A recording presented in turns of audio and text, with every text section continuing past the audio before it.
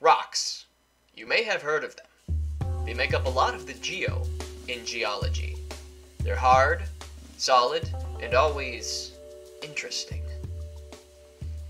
Fractional crystallization is a phenomenon that demonstrates the different crystallization conditions of species of rock, more specifically, igneous minerals. This differential crystallization is driven by solubility and thermodynamic conditions.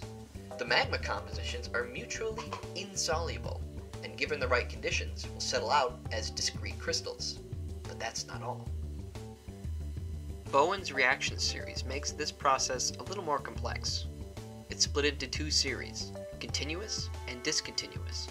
Both are based on the steps and reactions that magma takes as it cools under equilibrium. In the continuous path is plagioclase feldspar, which first crystallizes out with a calcium-rich composition at higher temperatures, around 1300 C. This mineral then continues to react with sodium as it cools, provided there is enough in the surrounding magma. This sodium takes the place of the calcium in the mineral's lattice until it is overall sodium-rich, from anorthite to albite. The discontinuous path has more moving parts. The first species to crystallize out is olivine, at around 1300 C. You could stop here. If you were to quench this magma, olivine would be the predominant mineral. But we can go further.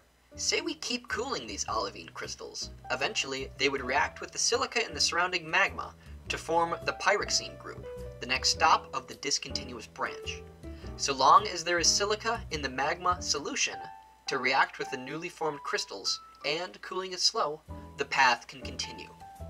The next stop is amphibole, and then biotite, each having an increasing amount of silica in its crystalline lattice. Past biotite and albite, the reactions could evolve from the continuous path to potassium feldspar, and from the discontinuous path to muscovite, and finally, from either of those to quartz. Bowen's reaction series allows us to understand the evolution of igneous rocks. It also allows us to understand some of the more fascinating rock phenomena, like xenoliths, where minerals at different stages of evolution come together and react, or crystal zoning, where non-equilibrium cooling in the continuous branch creates a gradient from a calcium-rich plagioclase core to a sodium-rich shell.